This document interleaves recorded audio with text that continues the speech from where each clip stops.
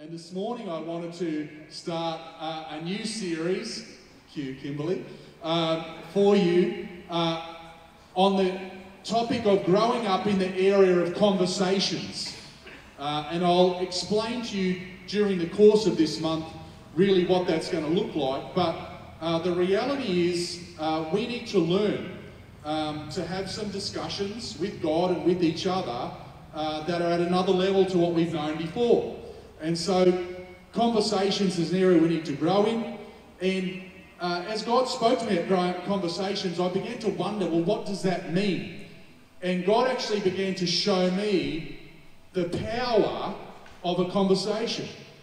And I was like trying to get my head around what God was saying. And God showed me how powerful conversations really are. And if we actually knew how powerful conversations are, we'd be very purposeful and very careful about the conversations that we did have. And so I want to show you the power of a conversation. I'm going to share a conversation with you right now, read one to you, and show you how powerful that it is. It's in Genesis chapter 3. And so if you want to turn there, I have no chance of reading that without my glasses. So glasses, please. It looks good, too.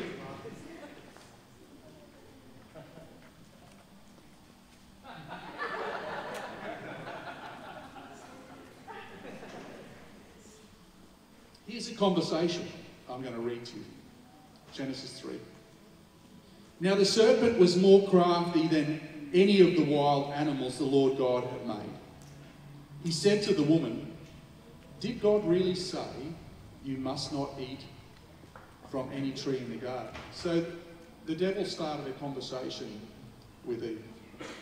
The woman said to the serpent, so she got into conversation with him, "We may eat fruit from the trees in the garden, but God did say you must not eat fruit from the tree that is in the middle of the garden, and you must not touch it, or you will die." And so the conversation flows on. "You will not surely die," the serpent said to the woman.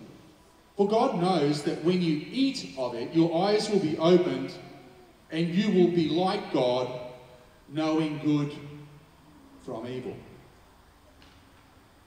That one conversation completely destroyed everything that God had in mind for man and woman.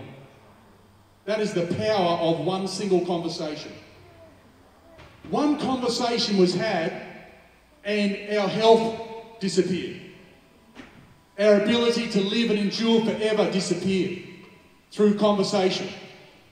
Our ability to see God face to face and talk to him as a friend disappeared through a conversation. Sickness, sin and death came in through a conversation. Conversations are powerful. Can I get an amen? But what I believe in my heart is if everything can be lost through one conversation in the garden, how much can be gained or regained through real God conversations in the church? How much can be won back through proper conversations in the church? If you can lose everything through a conversation, my logic tells me you can get everything back through a conversation. But God just needs to train us to grow up and have the right conversations. Is that all right? And so this month will be, Craig, I'm sorry, very challenging. And I'm not going to hold back from saying what needs to be said. We did a series on money the previous month, and we didn't hold back on what needed to be said. And there's been breakthrough. And so I'm not going to hold back on what needs to be said here as well, and we're going to get breakthrough.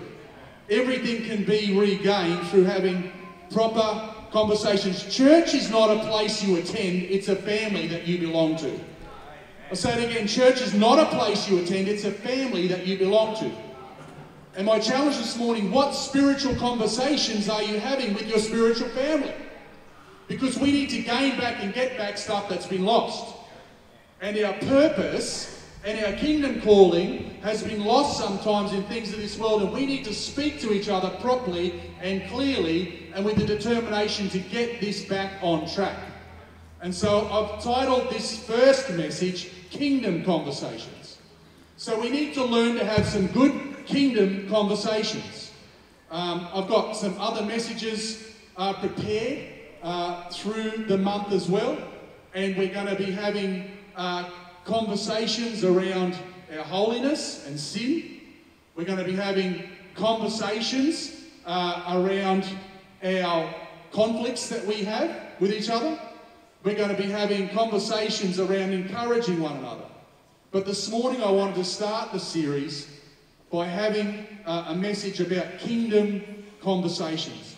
Proverbs says this is a scripture from within the Bible, the book of Proverbs. The tongue has the power of life and death, and those who love it will eat its fruit. That is insanely powerful, to know that we have the responsibility given to us to have conversations that release either life or release death. And I tell you, if we can tune ourselves up and have the right conversations that release life into the lives of others, we will get an incredible breakthrough as a church.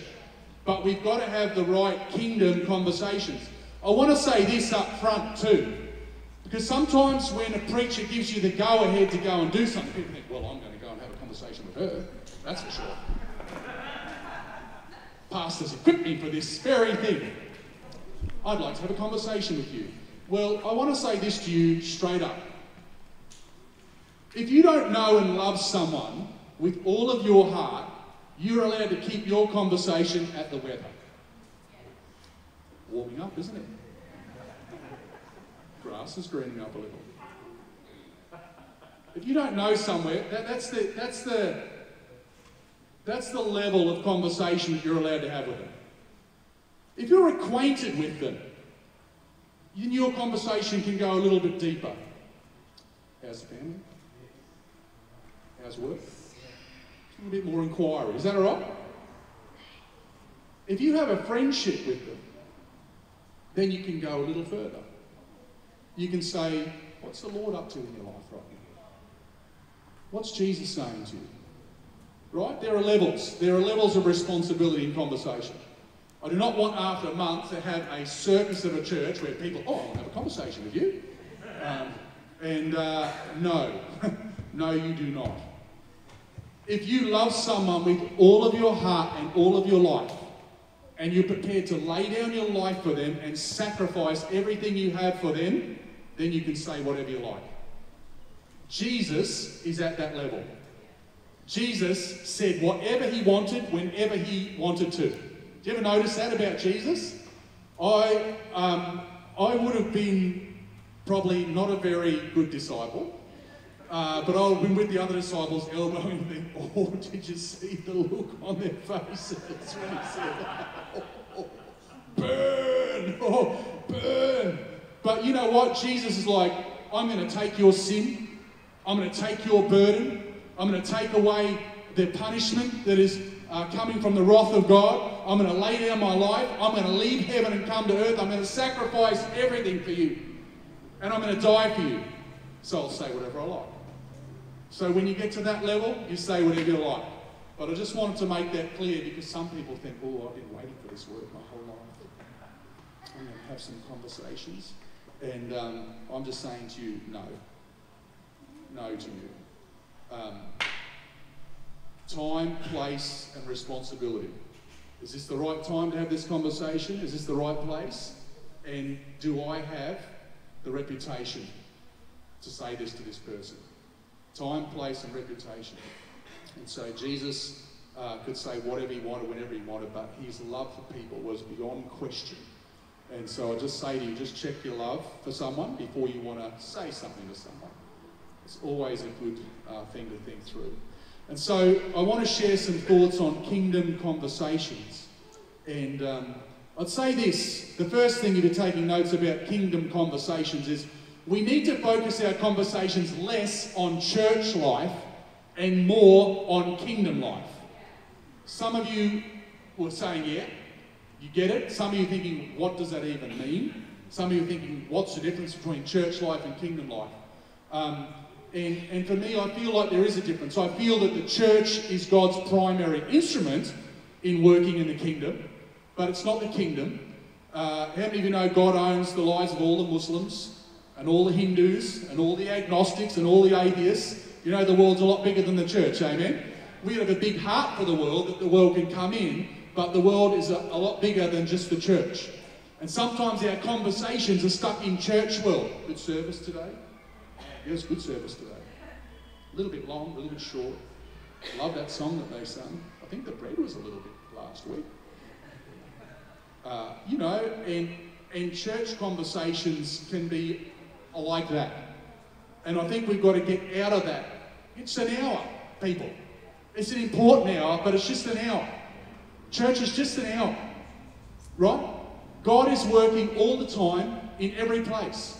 And we've got to see that kingdom life. We've got to see the role of the church, which is you and me, in the kingdom. We can't just be looking. I get constantly frustrated with a lot of my peers in ministry because they ask, how's the church going? And for them, that's a certain framework or grid. And so I always say, yeah, things have been really great. We've had great ministry at school. You know, and they're like, yeah, how's church going? And I'm like, oh, no, if I can have this conversation with you. You don't understand that. No English, no habla. We are at work all the time. Is it true? We've got teachers who are ministering to students. We've got young adults who are ministering to youth. We've got all different types of, what would you say, categories of people sowing the gospel. And it's not happening on Sunday morning. Yesterday, Sandra and Taya went out with a group of people onto the streets to take the message of Jesus to those who probably won't come to church. And one of the issues with church life now is that our whole thing is come to church when Jesus said go into all the world. And so we're a bit stuck in church world talking about stuff to do with worship services. Worship services is not church. It's the church gathering that we have once a week. But we should be having other gatherings and be doing other things to build faith. And so when I talk about conversations, I think the first thing we need to know is we need to get out of church world and into kingdom world. I'm so glad that we have so many different ministries being led by different people and the different expressions. But how many of you know there's powerful devotions going on in the school with dozens and dozens of teachers on a Thursday morning? How many of you know that children are here on Tuesday mornings and Wednesday mornings as the gospel is being sown into their lives in chapel services? How many of you know that the youth have a meeting and they have small groups, and the young adults have a meeting in small groups, and we have a biker church that meets here? Did you know that? And we have churches that we support in Cambodia and in Thailand and in India and in Uganda that are also meeting. And so that's all a part of the kingdom. We have projects that we're giving into that we probably don't talk enough about and all the rest of it, but they have very little to do with a church service. I am all for church services. You will never not see me in a church service, but it's only an hour of our week. You guys probably don't know, Zach and I have been preaching in the last few weeks at leadership meetings, at pastors' meetings, at Bible colleges, in schools, and different things. And so there's lots of things going on all the time that are trying to expand the kingdom. And so I just want to say that kingdom conversations, if you're thinking, well, what's a kingdom conversation? Kingdom conversations are this: what is my next step in building the kingdom? What's my next step? That is a real good kingdom conversation. Kingdom conversations stretch the hearts of people who are having them. What is God calling me to? Because it's not just attending a church meeting, although that is very important, and the Bible says never stop doing that. But it's such a small part of what God is doing.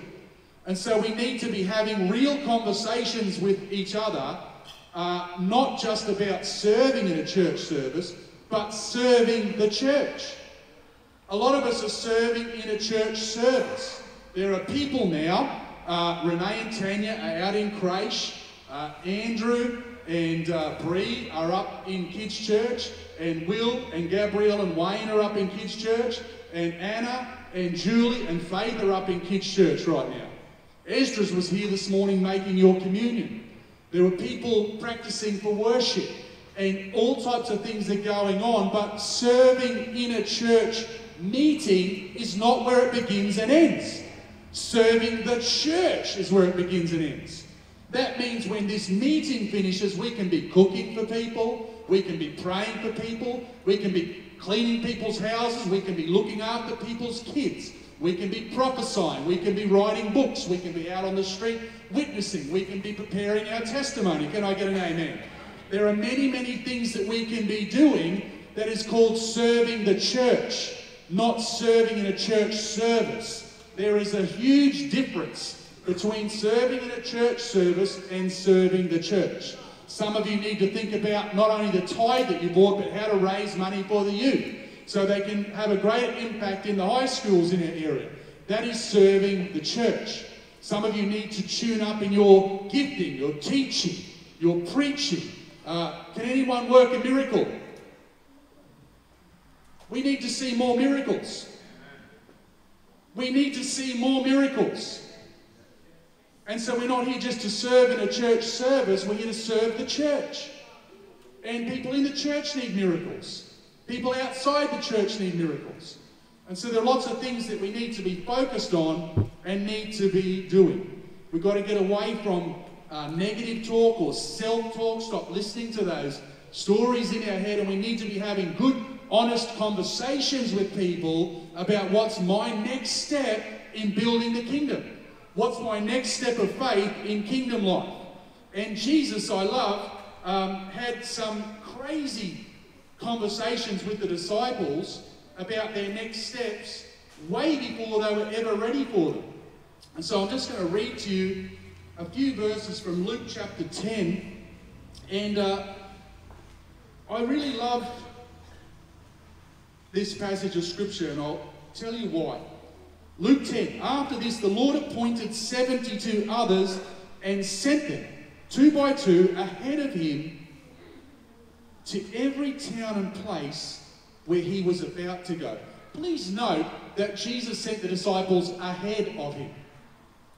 He told them, the harvest is plentiful, but the workers are few.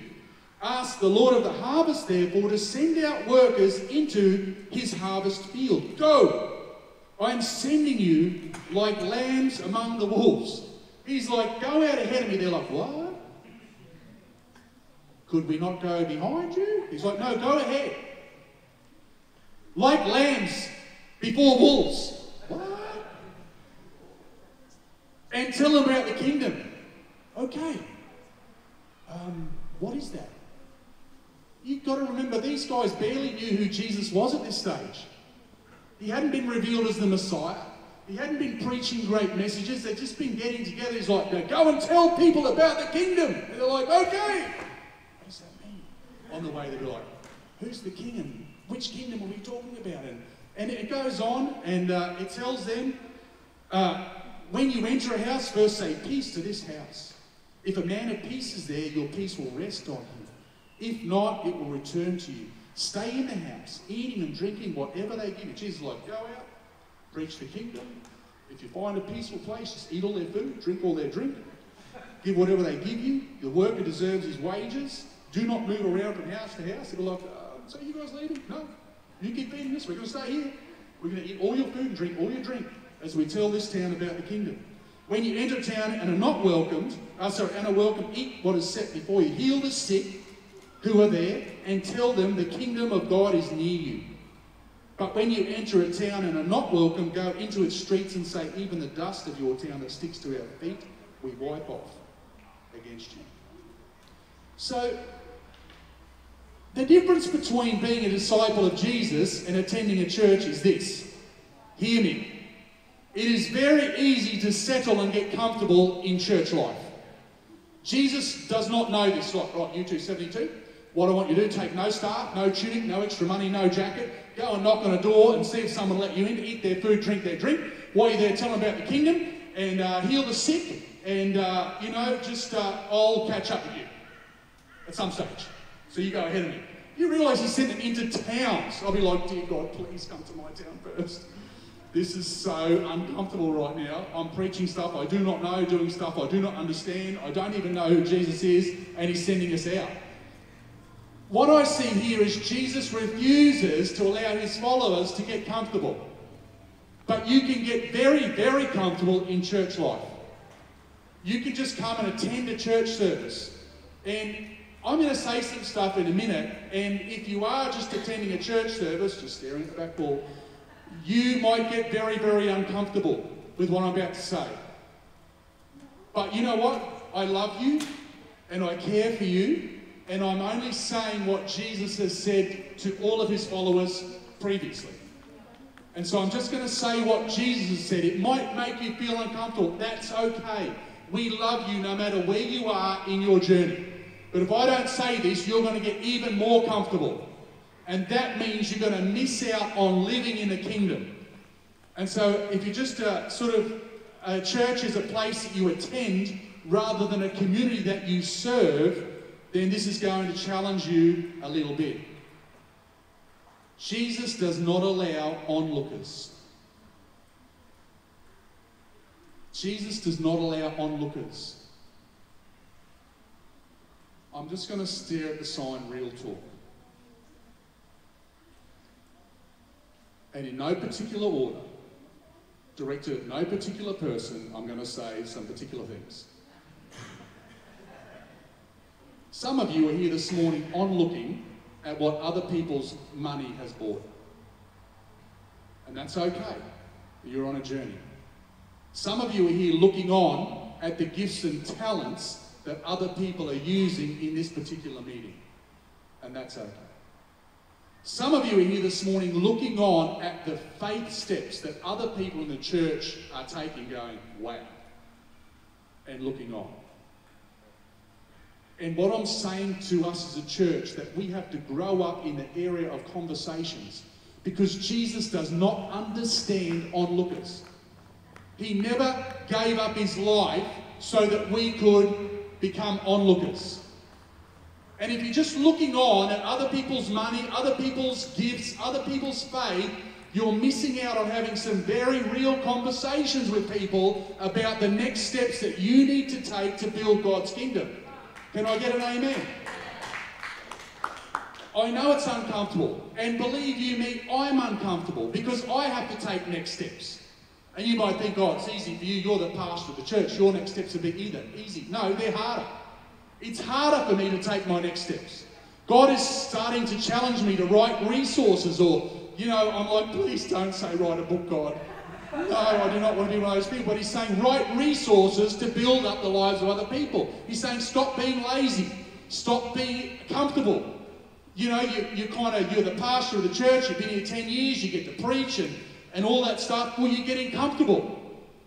And God's having some very real conversations with me through people that I know who are challenging me about my next steps. I'm like, I wouldn't have any idea how to do any of that stuff. And Jesus is like, stop.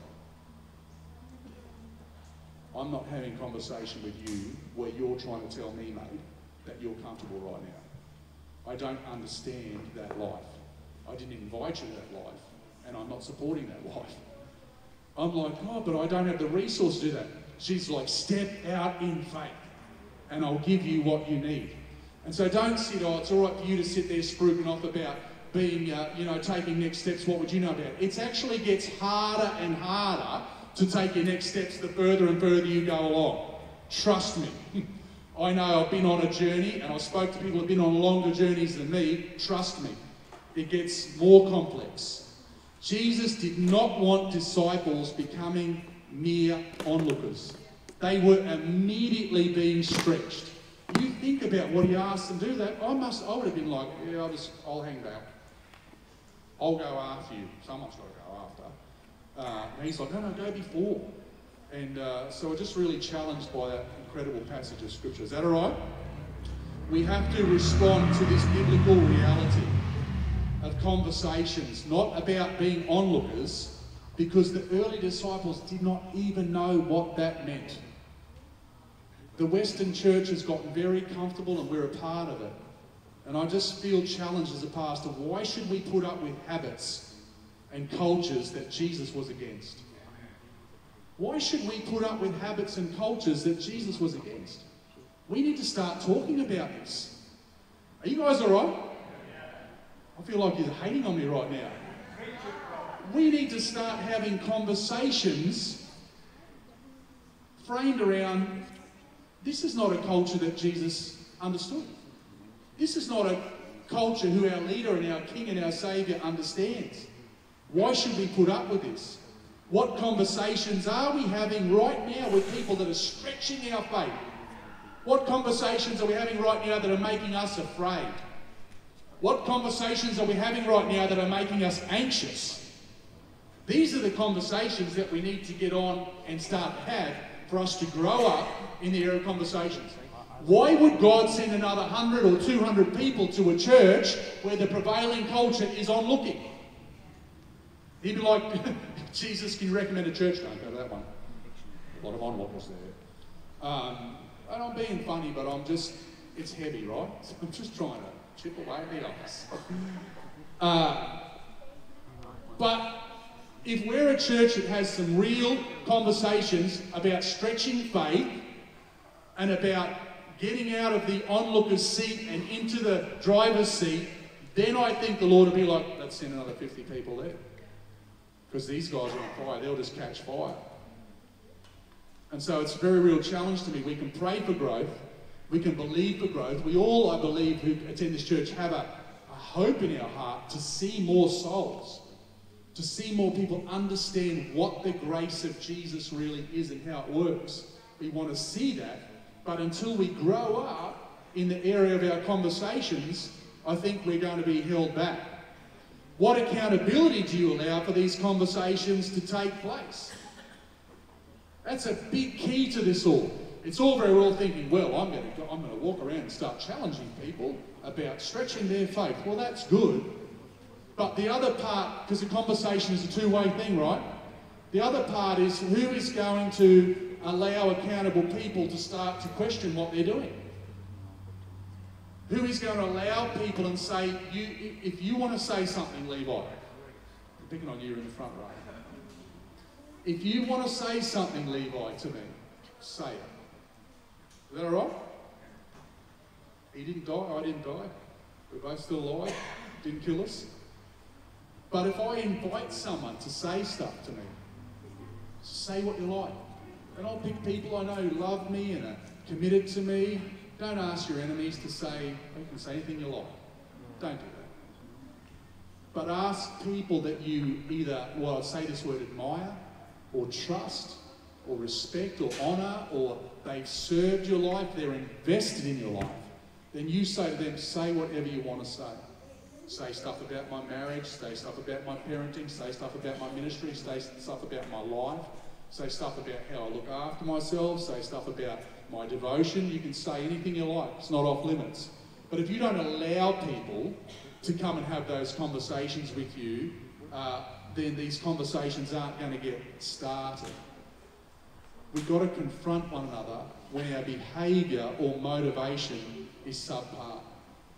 That's a real relationship when we confront one another when things are subpar. Some of you are thinking, oh, that doesn't sound too Bible-based. Galatians 6:1 says, brothers and sisters, right? Family, the family that you belong to. Brothers and sisters, if someone is caught in a sin, you who live by the Spirit should restore that person gently. But watch yourselves, or you also may be tempted. Sin here, when we see the word sin, we often think of adultery and murder. Hey family, if you see someone in the family committing adultery or murder, go and confront that sin. Well, that is a very narrow definition of what sin actually means. Sin means missing the mark for the will of God for our lives. That's sin. So if you have an addiction and that's missing the mark of God's will for your life, that's sin. If God asks you to give an offering, for some cause or some purpose, and you don't give it, that's sin. It's not my sin, it's your sin. Because God had a standard, a calling, He had a will for you particularly to fulfill, and you didn't fulfill it, that's missed the mark. Is it true? Is it true?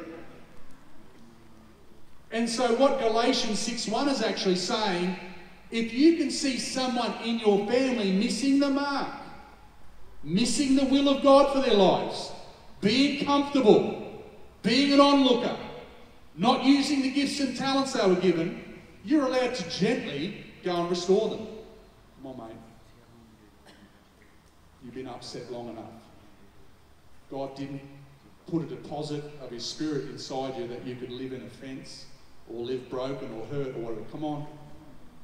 This is sin. You're missing the mark.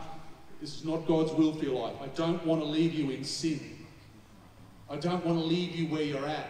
I care for you enough to call you out of that and call you into something different. That's what I mean when I'm talking about subpar living. If you see people that are afraid to take the next step, do you think that's God's will for their life? Come on, church. That's living beneath what God has called you to live for. And if we're family, we can go and say, what is the problem? What are you so afraid of? Why are you being held back? And I'm not attacking anyone. I love them. I'm like, come on. Why are you being held back? You know God has a greater purpose for you than this. What's happening? Let's have a real conversation. Let's have a real talk right now. Because you need to deal with this right now. Because I'm not happy as your brother and sister watching this go on and on and on. This has to stop. I love you. Jesus yearns and longs for you to get out of this situation. And these are the types of conversations that we need to be having.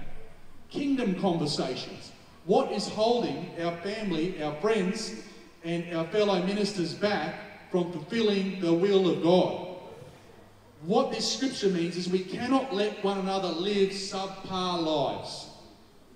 If you're called as a Christian to be generous and that's not flowing in your life, allow someone to say, what is your problem? What is it about money that you think that you're so afraid of? Or what is it about money that you don't understand, that you can't get into the will of God, which is generosity for your life? I know people who have got such an incredible gift for making money. Everything they buy and sell, it just makes me sick. They make everything I buy and sell, it's always at a loss, so I don't buy and sell anything anymore. But I've got friends who they'll just buy something for next to nothing and sell it for a fortune, right? And they're good at that stuff. But what I can see is they haven't understood that God is blessing that area of their life so they can find seed. So they can say, God, here's this money I submitted to you, what is it for? It's seed. And so if I love them and know them, I feel like, mate, you've got a real blessing in your life, but far out, you're missing the mark. Don't you understand why God is enabling you to do this? Don't you get it? And if I know that person, love that person, I can call that behaviour out. Is that all right? And so the goal of conversations, just because some people love to confront people, and I don't really love those people who just love confronting people, power trippers. Any power trippers in the room? Am I the only one? Power trippers. The goal of conversation... Well, they're whispering now. The goal... Is everyone whispering the name of a power tripper that they know right now?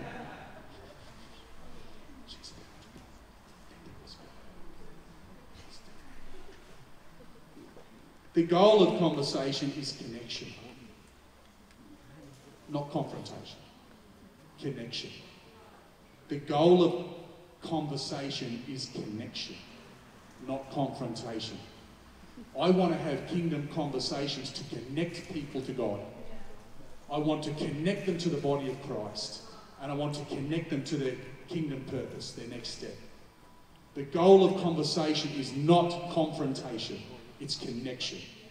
I want to have a God-centered conversation that connects people to God's will, to the body of Christ, and to the kingdom calling. And we need to stop mucking around with our conversations. You saw from the passage in Genesis 3 how powerful conversations are. Everything was ripped away through a conversation. Well, I believe in my heart of hearts, through the church, God is empowering our tongues to gain back all of the things that were lost through godly conversations. And we need to learn to have them, and we need to learn to receive them. we need to start having conversations that are about next steps. Every person, from somebody who's just looking on, wondering who Jesus is, to the pastor of the church, needs to be taking next steps. If you're here this morning, there could be somebody here this morning who hasn't given their life to Jesus Christ. You're just looking at his people and listening to his word, and you're trying to make your mind up right now. Your next step, the conversation you need to have is, what is holding you back from giving your heart over to Jesus? That's the conversation that you need to have. If you have given your heart over to Jesus and you're allowing him to organise and order your life, the conversation you need to have, your next step is, why haven't you been baptised? Why haven't you publicly declared, hey, something's happened in my heart, I've been made new, today I declare it in public. It's my spiritual stand. Don't expect me to look and sound the same to the person you used to know. There's someone else running my life. I'm going to demonstrate that my old life is dead and buried, it's covered by the blood of Jesus, and I've raised a new life. What is stopping you from taking that next step? If you've been baptised in water, what's stopping you from getting equipped for service? What's stopping you from getting trained? Why aren't you being trained by someone who's a little bit ahead of you in ways to serve the church? What is stopping you from taking that next step? If you've taken that step and you've been trained for service, what's stopping you from giving your finances and investing what you have? Because the Bible says, where your treasure is, there your heart will be also. What is stopping you from releasing your finances and taking the next step, church? That's the kingdom conversation that you need to have. And if you're releasing your finances, then the conversation you need to have is, what spiritual gift do I have inside of me? What do I need to uncover and begin to use to build up the household of God and to serve the community around me? Why are you not having a conversation? What is my gift? I don't understand if I'm meant to be, I have the gift of hospitality. I would say this to you guys about your gift increasing and growing. We don't often do this, but I just want to honour my wife this morning, who has an incredible gift of hospitality. And I'll just talk to you about it for a moment, because when it started, it was all about cooking and serving other people at the table. Even this week, there's been 3 lots of people just during the week that have come and eaten a meal with us that Paula has prepared. And often a lot of other food goes home as well. And I'm very covetous about food, and I see it just loading up the bag, 4 meals, 5 meals. I think, how many meals do you think they need? 6 meals? Look at me, I'm wasting away 7 meals, 8 meals, or whatever. But what I've noticed over our couple of decades as Christians, as that gift of hospitality, right, because the conversations have been had around it. What is the next step for this gift? And it doesn't just look like having people over. And the gift of hospitality isn't just cooking, by the way. It's when people come to your home, they feel special. They feel like a king or a queen for a few hours. A lot of people live in downtrodden situations, pressurised situations, ugly situations. But when you come to the home of a person who has the gift of hospitality, you feel like a king or a queen for a while. But I've watched that gift develop into the cooking of, I couldn't even begin to tell you how many tons of food over that time, but more than that. You know, the gift of hospitality, when it's exercised properly, has prompted my wife to adopt children, because that is opening up your world to the world of other people. That's what hospitality is. It hasn't just stopped at cooking and cleaning, it's come to adoption. Now she's getting obsessed with another nation of people, of orphans in Cambodia. And so the gift of, you think, oh, that's a missionary gift. No, it's not. For her, it's just that gift of hospitality. I need to open my world up to the world of other people. And I need to pour out what I have into them so that they feel more than what they are, and not less than what they are. And what I'm saying to you is that we pussyfoot around about talking about these things. Oh, yeah, I've got a gift of hospitality. Have you? What does it look like? How big is it going to get? How huge is it going to become? Is it going to involve the mission field or adopting children, or is it just going to stay at the cooking stage? And if you're at that stage, good for you. I'm not bothered. I know what God can do. right? But the point is, if you're not having those conversations and saying, I can't get comfortable, I've got to fulfill the will of God for this gift and to allow it to increase. And so, sorry for that little sojourn. I didn't mean to say that, but I'm glad it's said. And so, if you've developed your gift, what's stopping you from sharing your faith? What's holding you back, right, in your kingdom journey? What conversations do you need to have, honest ones, about why you're still intimidated about your testimony and about sharing your faith? What's stopping you from telling people how Jesus came into your world and has changed it and radically turned your world upside down? What's stopping you from telling people what it feels like to be fresh and clean and know the presence of God? What does it feel like to run into the presence of God when you've got sin in your life and say, Dad, help me, clean my life up? What's stopping you from taking that next step of healing, church? What conversations do you need to have to help you remove bitterness and brokenness from your heart? Because we're not here to play church. We need to grow up in the area of conversations. What deliverance do you need? Some of us have got some very bad habits and addictions. What conversation? Who do you need to talk to about your addiction? Because whenever you're living in addiction, you're not living in freedom for God. And you're stuck and you're not taking your next step. Whose next step needs to be a season of prayer and fasting? And let me just say this to some of you. Some of you, your next step, you might be giving your heart to the Lord, you might be baptised, you might be serving and developing your gifts and talents, you might be giving, you might be getting healed, and you might be sharing your faith. But what's stopping you from taking the next step of mentoring the lives of other people? That's your next step. And I just got to tell you, there is never an end to taking next steps. But if we don't get our conversations right, we're going to just build a church where people get comfortable and become onlookers.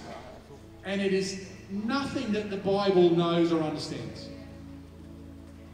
And it's difficult for me that we call ourselves Christians, or we refer to ourselves as Christians, but we actually are not having the conversations that we need to have with each other to work out what that looks like. Because being a Christian looks like a life of sacrifice. Because Jesus Christ, the one I follow, lived a life of sacrifice. John 10:45 said the Son of Man, Mark 10:45 said the Son of Man did not come to be served, but to serve and give his life as a ransom for many. So the person we follow is not here to be served. He's here to serve and give his life as a ransom for other people's lives. And if you're an onlooker, you need to be having some serious conversations about your next steps. Real men, real women, real people of faith will actually stretch the hearts of their friends. They'll say, come on, let's have a conversation. Let's have a real talk right now. You've gone back into your shell. You used to live with a passion for Jesus, and now you seem to have found a comfort zone. What is going on? Let's talk. In the book of Isaiah, it says, come now, let us reason together. Come now, let us reason together. And God begins to tell the prophet how he's going to take the people's sin and make them as white as snow. But first of all, he says, come on now, let's talk. I'm doing something. I need you on board. I need you to understand and capture the good news. I need you to reason with me.